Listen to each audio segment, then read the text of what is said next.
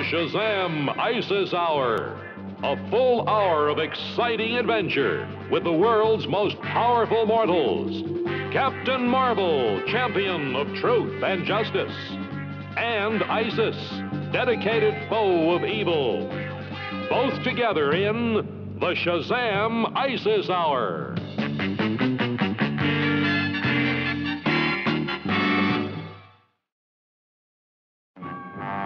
Chosen from among all others by the immortal elders Solomon, Hercules, Atlas, Zeus, Achilles, Mercury, Billy Batson and his mentor travel the highways and byways of the land on a never-ending mission to right wrongs, to develop understanding, and to seek justice for all. In time of dire need, young Billy has been granted the power by the immortals to summon awesome forces at the utterance of a single word. Shazam!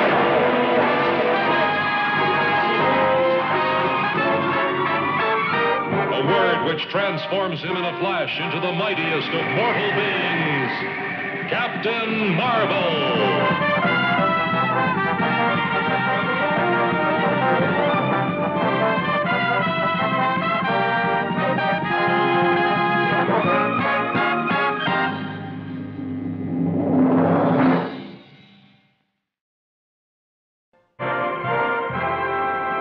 Having a pet can be a lot of fun, but it does carry responsibilities. And some animals are born to be free. To deprive them of that right is selfish. So we must all understand and respect the laws of nature, both for our sake as well as for our animal friends.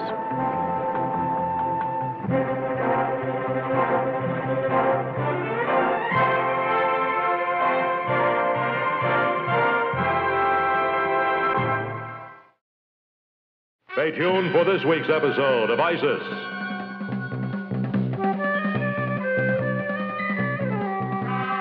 When Cindy accepts a foolish dare, she finds herself in real danger, from which only Isis can save her.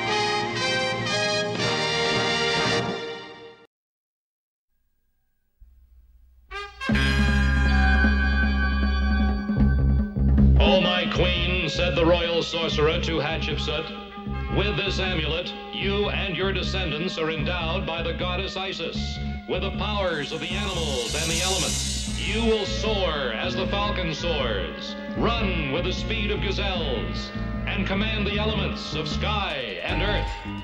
3,000 years later, a young science teacher dug up this lost treasure and found she was heir to the secrets of Isis. And so, unknown to even her closest friends, Rick Mason and Cindy Lee, she became a dual person. Andrea Thomas, teacher. Almighty Isis. And Isis, dedicated foe of evil, defender of the weak, champion of truth and justice.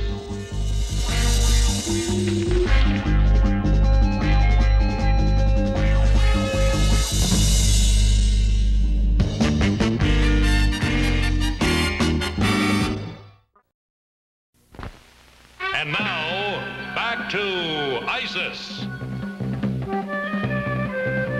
When someone dares you to do something, it's often something that's either dangerous or wrong to do for some other reason. So the real question isn't whether you have the guts enough to do it or not. The question is, do you have enough nerve not to take the dare?